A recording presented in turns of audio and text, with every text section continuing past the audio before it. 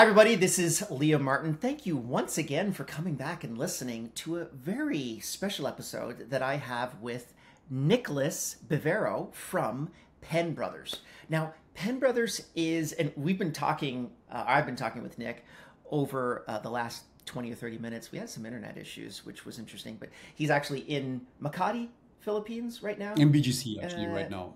In BGC, you're in BGC, and I'm in Montreal, so obviously communicating on opposite sides of the planet sometimes comes with some difficulties. But I'm really excited to be able to chat about his concept for Penbrothers and where he is essentially talking about where the BPO industry is going and what he theoretically thinks needs to change inside of that industry for everyone to be able to level up. So, Nicolas, really appreciate you jumping on. First question that I have for you is Penbrothers. You have a co-founder that I'm pretty sure is not your brother. Why did you call the company Penbrothers? Well, thank you very much for that question. And first of all, thank you very much for having me. It started, so we have been friends, my co-founder and I have been friends for about 20 years. We met in Japan. We were both living and working in Japan. And we both, in 2011, moved in different countries. He moved to China. I moved to the Philippines for my Japanese employer at that time. And then in 2014, when we were playing around with the idea of setting up Penbrothers and the company itself, we were playing around with names and had a few creative names. But to be very, very transparent, originally our first business idea was a gin bar. And we already had the name for the gin bar. I do like gin. Yeah, we both liked gin at that time. I mean, he's Portuguese, and gin is a huge business in Portugal and a huge fan basis. And so our idea was to do a gin bar, and we had the name and the logo. It was supposed to be called Canela, cinnamon in Spanish, or in Portuguese also, and had a logo. And then but you still needed to incorporate a company in the Philippines. And we played around with ideas and said like, oh, why don't, for the sake of fun of it, why don't we use Penbrothers or Pen something brothers or something brothers. Okay. And then we played with ideas. A bunch of ideas didn't get accepted by our lawyers because they were either too not acceptable, let's call it with that. And then we ended up calling it, I think, Penbrothers, kind of like pen friendship, pen pals, different things. It doesn't really had too much meaning. But it was not supposed to be the brand name. The brand name was Canela. But then when we decided that neither of us had knowledge of how to run a bar, nor did we want to spend long nights in a bar and dealing with, I guess, alcoholized customers, we decided to cancel the bar idea. And then he was actually at that time in a different startup. He was looking for people. And then the whole idea came up, okay, why don't we try to find really good people in the Philippines for you? And then we took out the company, which we already had established, and said, well, let's do it with this. And then the name stayed. That's the story of the name Penbrothers. So the actual Penbrothers doesn't have much meaning in that sense. It was more of playing around with names. Yeah. That's pretty funny to go from a gin bar to a BPO. Never heard that one before. Yeah. Always new information on this podcast. So you're primarily located in Manila, is that correct? Correct, yes. Okay. And so you're hiring exclusively, from what I've read on your website, hiring exclusively Filipino talent, specifically serving the world. Why aren't you expanding out to different countries? Is it that you really want to be able to double down on the Filipino talent base, or is there something else there that I'm not picking up on? No, it's actually that. I believe that the Filipino talent base is very, very large, and it's a very young population. There's a lot of young people coming out of colleges, entering the labor force, also being trained on working for other companies. So there is still such a big opportunity in working with Filipinos and still working and building it up in the Philippines. And I guess like any other company, there's obviously also a problem or a challenge of what you focus on, how many things you can do at the same time. So obviously you could also decide, it works in the Philippines, let's do it also in other countries. And the idea has crossed our mind, absolutely. But there's also, it always comes with challenges. I mean, resources are finite, starting with your time, starting with the management resources, starting also with financial resources. So Our decision has always been, well, do we do it in various locations, and therefore have to sacrifice maybe on quality or have to sacrifice on certain other things, or do we focus on the Philippines, where there is, in our opinion, still a vast opportunity with the talent in the Philippines and the Filipinos itself and their quality and the nature of the Filipinos, and try to do that as good as possible and provide the best service as possible, both to our clients as well as to our employees. And so we chose for the second path. It's I guess it's very easy to get excited and then to get overextended, at least in my opinion. I mean, I've seen that as probably a top three, and I will come up with, after I've done about 50 more of these, the top three reasons why BPOs specifically fail. And expansion being too quick is probably top three. Just, they get over their skis, they think to themselves, hey, we're going to go and start up an office in Costa Rica, and we're going to start an office in India, and we're going to start an office in somewhere else in South America. And then all of a sudden you have a P&L where you're just completely bleeding because you've set up all of these different entities and all of these different offices everywhere all over the world, and you can't actually figure out how to fill up those contracts, which is I've seen a lot of BPOs that have been fantastic that have gone south in that direction. With that, speaking to that point, are all of your team members in an office? Are you hybrid? Are you remote? How do you work your general kind of labor agreements with regards to location? It's a very good question. So we are nowadays, so pre-COVID, we were actually, I would say 95% working from the office, like most companies at the end of the day. And I think COVID changed that significantly and improved also the quality of at least the work-life quality for a lot of our employees. So nowadays, a large part of our employees are actually working remotely. And within that setting, it can be different. So some clients are still having people in the office, some clients, or for some clients, we do a hybrid setup. And the hybrid can be very different ways. It can be once a week, twice a week. It can be once a month, can be once a quarter. It really comes down to the need and preference. And then for other clients, honestly, it's fully remote, but with our HR and our teams doing a lot of work to create that team building capability and being part of Penbrothers. Because otherwise it can get very lonely very quickly. So we need to work very closely from an HR BP perspective with our employees and together with our clients, obviously. Specifically at this time of the year, I mean, Christmas is around the corner, and so Christmas is a very important part of the whole team building and team environment.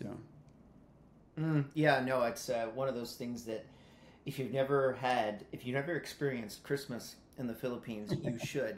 I think it is the absolute nucleus of Christmas.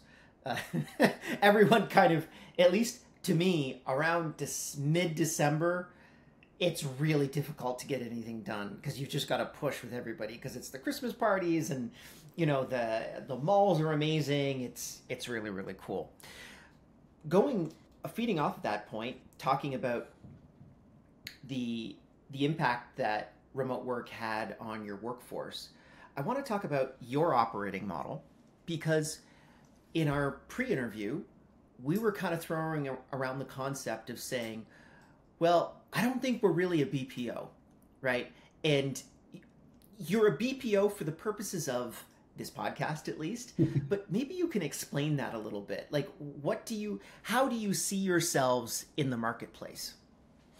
Yeah, I mean, I think the BPO itself is obviously a big universe, and there is a big range of companies and models within the BPO. And so where we are trying and where we are focusing, and I focused from the beginning, and it starts with the founding story of our company, where my co-founder Guy, when he was looking for talent, he was not looking for one specific type of talent, but he was looking for his own startup for a very wide range of talent. So he needed accountants, he needed IT people of different types. He needed graphic designers, content editors. He needed salespeople, marketing people. So it was almost everything. And so at that time, we looked at it and said, well, the standard, my understanding, and I have to be very honest, this is my personal understanding from my work before, the standard BPO, obviously, usually it's very focused on specific roles and specific processes.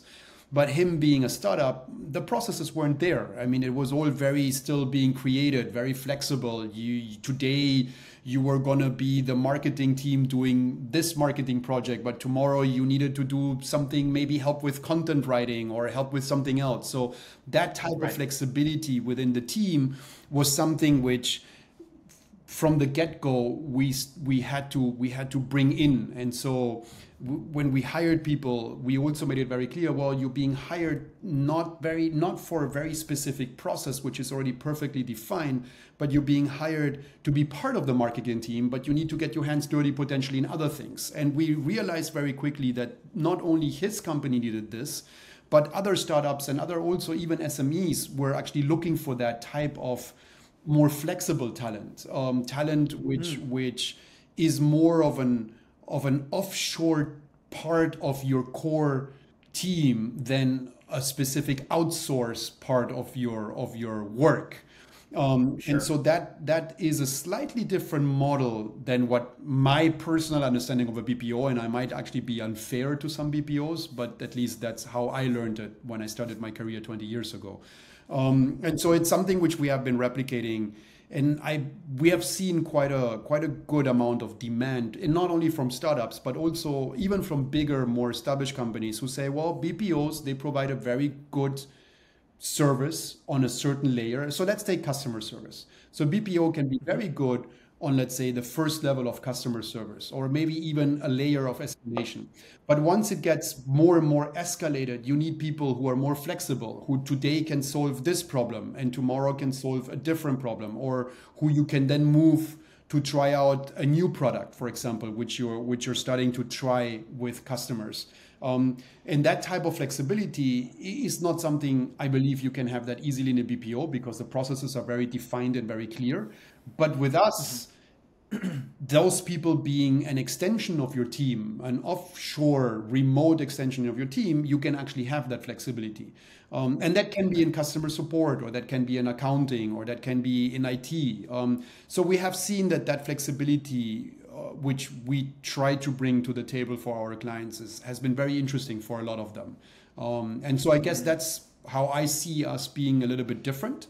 But again, I don't know everybody, so I'm assuming other BPOs who also almost flexible teams. Sorry. To almost pull kind of like words out of your mouth there, I would almost kind of define you as some form of extreme staff leasing setup, where it's like, we're going to provide just this massive infrastructure for you, where I want to hire a customer support person one day, I want to hire an engineer the next day. There are very few BPOs that have that level of range to them. And it's interesting to be able to kind of see where that, and you also, I mean, we were talking about this again before we jumped on for the call. You're really big on saying, I'm going to go like the Apple version of the BPO industry, meaning you don't want to compete on price. So you want to compete on quality. You don't want to compete on price. Yep. How do you see that in comparison to the rest of the industry? Because there are a lot of people in the industry that compete on price, right? I don't really see many BPOs that compete on quality. And I'd love to hear your perspective. Like, if you're competing with, let's say, 2 or 3 other prospective competitors, how do you structure yourself in comparison to what they're doing? And do you lose a lot of those contracts that you wouldn't have otherwise, but that you would have been able to get access to? Well, I think at the end of the day, using the analogy you used of Apple, I guess when you take a step back in the case of Apple and the Apple phones, obviously they sell millions of phones, but that's a small fraction of the overall global amount of phones being sold. Exactly. Me too. I I buy a lot of them. Yeah, Yeah. me too, at the end of the day. And honestly, the people around me too. But if you take a step back, you see that there is a lot of other phones, even here in the Philippines. I mean, Apple is definitely not the most sold phone in the Philippines. There are many other phones which are selling much larger volume. So I guess in the BPO and in the offshoring or outsourcing industry is similar. You have different types of companies to serve a different type of market. And so in our case, yes, not competing on price, but competing on quality is obviously can be challenging. But I think it also can be very rewarding because you do build very interesting teams with your clients, and you do, because you're not competing on price. Our approach is a very consultative approach. So we spend a lot of time in our initial sales process, and then also later on if we win the contract on the customer success management process, spending a lot of time with the clients to really help them understand, okay, what's the quality of the Philippine talents? How do we find the right talent which really fits your job description and the work you're trying to achieve? How do we develop this talent? How do we grow this talent? Or how do we develop the team then afterwards if it's more than just one person? So it's a more bespoke and maybe also therefore a slower growth. But I think it's at least for me personally, it's a very interesting type of approach. It's less the volume approach. It's like not, oh yeah, sure, let's hire 100 people who do an exact process. But let's hire you 5 really good different types of people, and let's work together to find them. Let's work together to interview them. Let's work together to bring them in and make them really add value to you, our customer. And it's more niche, it's a different market, but it doesn't mean that the market is not by itself very, very large. I mean, the whole offshoring, outsourcing BPO industry is huge and growing gigantically. And I believe it's going to continue to grow. At least that's my personal opinion. Would you say that post-COVID, that type of customer, is that a total addressable market that's going up or going up? It is expanding faster than everyone else in the industry? Because it seems to me like this is almost kind of like a post-COVID type of mindset, which is, well, we're going to run not a remote organization, but we're hearing a lot of digital first companies where we're just saying, let's remove the whole concept of remote, distributed, all that kind of stuff. We're talking about digital first, which is it's ones and zeros fundamentally. And how do we actually find the best talent to be able to support the ones and zeros that is the output at the end of the day, right, inside of the organization? Did you see a bit of a shift pre-COVID versus post-COVID? Did that market kind of change in any way? I think the overall BPO market and the overall outsourcing offshoring market is growing significantly, and I think COVID helped that overall. And in our particular segment, definitely it did help because companies were forced to work remotely and to have their teams work remotely. And even in America and Canada, I mean, a lot of people then took the opportunity to move away from wherever they were living and moved to the countryside or moved back to where their families were from and whatnot. And so a lot of companies realized, oh, okay, so before they were all working from Toronto, now they're all working from more remote areas or different bigger cities.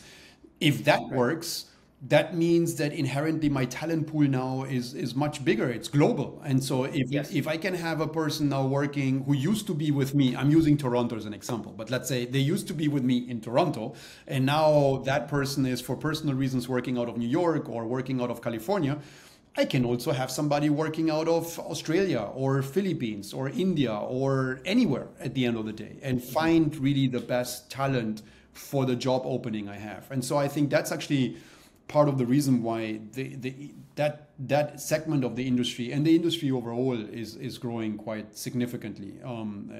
And companies are much more willing to give it a shot, to try it out, because before they weren't. They didn't do it. It was not part of what they were willing to try or even had considered. But because they had to do it during COVID, they're much more willing to try it out because they saw that it is manageable. It works. It might not work perfectly for everything, but it works for a lot of things. Yeah, no, it's such an interesting direction that you're taking, because when I think about that high touch, very intimate process with regards to the BPO industry, it probably is it's an expanding market for sure. And just recognizing that that's historically been a very small slice of the overall pie. No, and I think So, historically you were maybe willing to do it to a point, but it was more what I think they called nearshoring. So you were doing it, but you were doing it closer to your base. You were right. not necessarily willing to say, you know what, well, if I let me look, let me think a little bit farther outside. You know, let me go bigger at the end of the day. And I think the real challenge of companies has already been, and it's going to continue to be talent. At the end of the day, you can't really create a company, create a product, and create a good service without the talent. And where do you find the talent, and how do you find good talent, and how do you retain the talent? It's going to be more and more and more front and center, at least in my opinion. And it might not be for every company, Absolutely. but again, there's a lot of companies, and it's a big market out there. Yeah. So this brings me on to my next question here, which you might have 5 or 6 answers to. What counterintuitive advice would you give to other BPO founders to get to the type of scale that you're currently at right now? You're approximately 1,500 people. You want to be able to expand that, but obviously doing it in the way that you want to do it, which is this high touch, focusing on value, not necessarily on margin type of business. So what counterintuitive advice would you give to other BPO founders that want to follow in the type of businesses that you're running? Well, is it counterintuitive? I don't know, but I mean, I guess one of my personal advice would always be listen to the clients, and listen to the customers, and try to and also the potential customers, and try to understand what is it they actually want and what they're looking for, and what challenges are they having, and how can you help them with those challenges. Let me ask you a Yeah. question. Is there a difference between what they want and what they're looking for? Sometimes, Are those two things different? sometimes. Because I find a lot of the times it's like, I want X, but you might be able to chat with someone over a half-hour period, and you're actually realizing they actually don't want X. They want X squared, right? They they don't just want a support rep. They need a support rep because their engineers are horrible, and maybe you actually need to come out of that call saying, you need engineering talent. You don't just need a support person. Yep. Like, how does your sales process work, particularly if you're talking about building this very intimate connection between yourselves and the client? Is this something that, are you talking to them on like a monthly basis, a weekly basis? What's the process look like there? Yeah, no, it's a good question, and I think it happens more often than not that the client has an idea of what he or she wants, and then Right. when we go into a little bit more in depth and calibration, we realize, well, that's maybe slightly different, what you want, or maybe what you really need is to break down this role into 2 different people. Right. So that's actually, it's actually quite interesting, and it happens more often than not. And so we do spend a lot of time during the sales cycle. It's a consultative approach I mentioned at the beginning, to talk with the clients, try to really understand what the clients are looking for, get a better understanding and handle on that. And then during the onboarding of clients, we also we have something we call hyper care. So we really work very closely with every new client for the first 3 months, so that we make sure any problem or misunderstanding or misalignment gets fixed immediately, and that we Okay. can also be the HRBP, the partner in the Philippines between the client and the employee, so that we can bridge this, any gap there might be, bridge it as quickly as possible. Because the faster the faster they get both onboarded, or the faster the output will also be there, that which at the end of the day the client is looking for and paying for. And then we have a regular cadence. I mean, we have invested very heavily over the last 4 years or 5 years into our customer success management. So and our HR team, because You'd have they're to be able to different. do the Yeah, type of work yeah, that you're doing. exactly. Yeah, but I mean, I guess maybe that's one of the recommendations is like don't underestimate your customer success team and your HR team. It's not just about Right. hiring somebody and then throwing it at the customer. I mean, you need to do Right. a lot of work there to make sure that the service is really being provided and that the customers are getting their money worth out of it, and but also that you gather the information from the employees, from the clients, from the people, not the top management of the client, but the people who actually work with the employee inside the client, and gather that information and are able to build something out of it or make recommendations out of it or go back to the client and say like, well, why don't we think about this solution or that solution? So it's a very consultative approach, which I personally actually like because it's challenging and not every client is the same, and not every situation is the same. And I believe that's more interesting also to my own employees who service the clients and the employees. Yeah. Yeah. Very, very. I got a couple. Hold on one second here. My computer, for some reason, it looks like not my computer. My DSLR is freaking out. Yeah, you're black on my side right now. Yeah, I know. I I'm mean, not you, literally but just the screen. restarting that here. Yeah. Yeah, I'm gonna see if I can get myself back up and running here, and then I will go through our quick questions. All right, that'll hopefully work. I've pulled out the SD card, which is usually quite hot, Oh, wow. to be able to finish off. So it's kind of like this is my emergency power system kicking in, where I get a little bit of extra. I get an extra 10 minutes, and we're at the end of the hour. So I'll start it off from here. So at the end of this, or no, what am I going to say? Don't worry. Quick questions. Take your time. Yeah, yeah. So a couple cool questions before we end up at the top of the hour here. I usually like to throw these fast questions at people, and I would ideally like you to tell me the answer that you first have, as opposed to the one that pops into your head and you say, "Oh, I can't tell Liam that one. That's the one that I'd really like to know." Okay. All Fair right. enough. So, what's the biggest mistake you made in your business? Uh, Sometimes trusting the wrong people or hiring the wrong people. Is that, and we don't want to kind of throw anyone necessarily under the bus. Maybe you can kind of switch out some names or something like that. What's an example of something that pops up to the top of your head in terms of trust and how your trust was damaged through giving someone an opportunity that maybe you shouldn't have given them? There are two without going into names, obviously. I mean, there are two examples. And the first one, I guess, which has happened a couple of times in my career, is where you promote somebody too fast. You know Okay. that this person has real talent, real quality, but you decide to promote that person into a certain role too early and too fast. And Okay. when a company is growing, also it's not always easy or possible to really coach and mentor the way you maybe should if you would have that Right. capability in the time. And then unfortunately those people, once if they get promoted too fast, that they suffer. They suffer.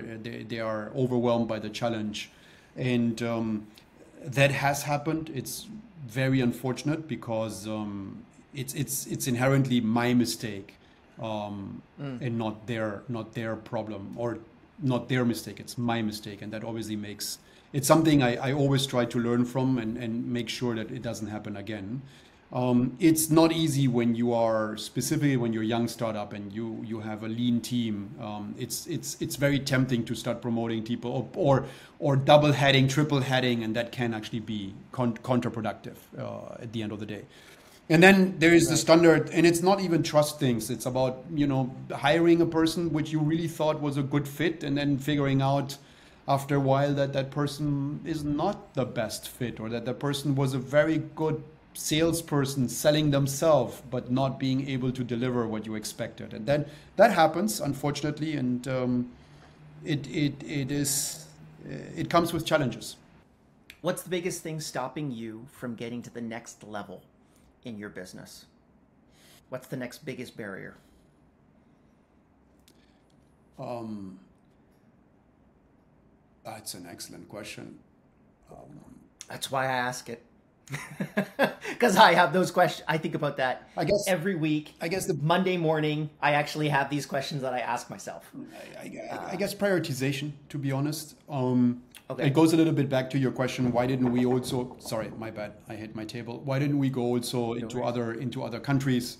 Why didn't we also do more? And I think it's always very tempting to do that. And even after we decided to stay in the Philippines, it's tempting to do a lot of different things, and to add a lot of different bells and whistles. And I think what is the biggest challenge for us is to make sure we keep reminding ourselves what are the main priorities, what are the main three things that we're focusing on, and then drive those things until the next level, and then maybe come up with the next three things. But it's always tempting, and it's a human thing to say like, oh, we have those three things, they're kind of working, why don't we do now 4, 5, 6, and then before you know it, it's too many things and you're juggling too many balls.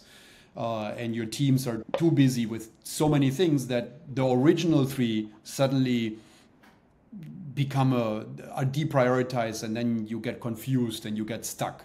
So I think that's something which has happened a few times in my career, and we keep reminding, or I keep reminding myself and the team, guys, let's focus on our priorities. Let's make sure we do this. And once we have done this, and we're 99% there, then we can start adding other things to it. And we just went through a cycle like that, to be very honest. Yeah. Yeah. No, it's when you were saying that, what was going through my head was mission, vision, and values. Yeah. And we always think about what's the mission, what's our vision, and what are our values? How do we actually continue to make sure that that occurs? Yeah. And it is a big one that everyone kind of thinks, let's go do the next big thing. But in reality, you haven't actually finished the sandwich that's at the table. Yeah, absolutely. What do you think the BPO industry needs to do differently?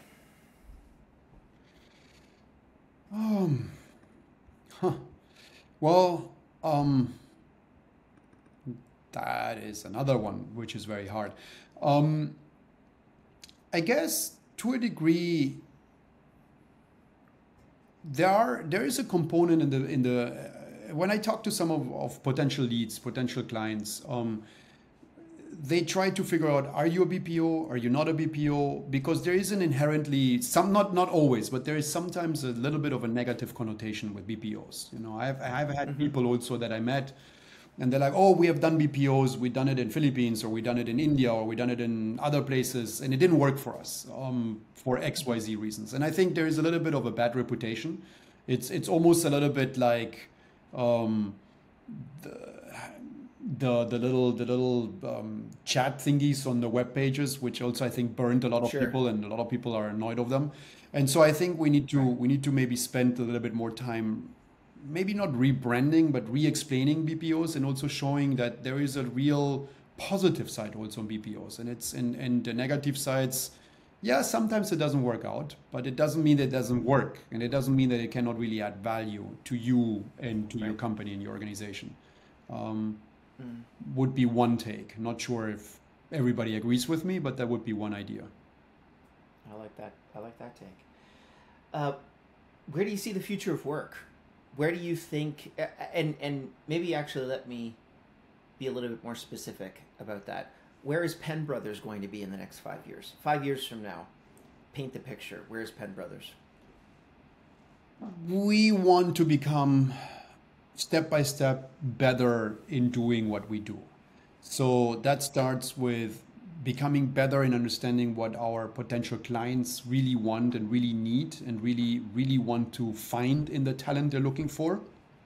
Becoming better in finding that talent, becoming better in really onboarding the clients and the talent, and closing that gap between those two as quickly as possible, in providing added value to the clients as well as to the employees, for example, with learning and development, team building activities, other things which help both the client in whatever they are trying and aspiring to do, building their product, building the customer support, building their back office support, whatever it is, but also with the employees itself, and then obviously also helping the employees to grow as humans and as professionals. Because at the end of the day, if we would hire somebody today and 5 years down the road, that person is still doing exactly the same job with exactly the same things, that's not a win. That's actually, that's bad. That means Right. that we did not develop this person as a professional and ideally also as a human within society. So it's about adding more to them, and thereby adding to the clients. That's what we're aspired to achieve and to become better and better and better. I love that. Yeah, I love the perspective of if in 5 years they're doing the same job, then we failed. Yeah. That's actually a really good kind of. I'm trying to think about people in my company right now that have that same type of mindset. Yeah, and I can This give you an was example. I mean, I have one employee. sure. She started with us 6, 7 years ago. She was a customer support agent for an American startup, and then over time, obviously the startup did their contribution and their training. We did our training, our contribution, and then over time she became the team leader. Over time, she had a team of about 40 people. And then the startup sold itself, so we took her on for our own team, and now she's the head of our overall customer support for all our customers. And Wow. that's a great success, and Right. for everybody, honestly speaking. So I think that's an example. That's not going to happen with everybody, but it's that enabling people to learn, to grow, and to become better professionals in whatever they decide to do. All right. Well, thank you. We'll leave it at that. I really appreciate you coming on, Nicolas. For people that want to learn more about Penbrothers, where's the best place to send them? Well, our webpage or LinkedIn, obviously. Okay. And yeah, and I'm always here to help, always here to be reached out to. I'm happy to be contacted directly. No problem whatsoever in that. Yeah. Appreciate it. Thanks a lot. We'll put all those links down in the show notes. Thank you. And other than that, really appreciate you being here. And we will see everyone else for the next one. Thank you very Thanks a lot. much.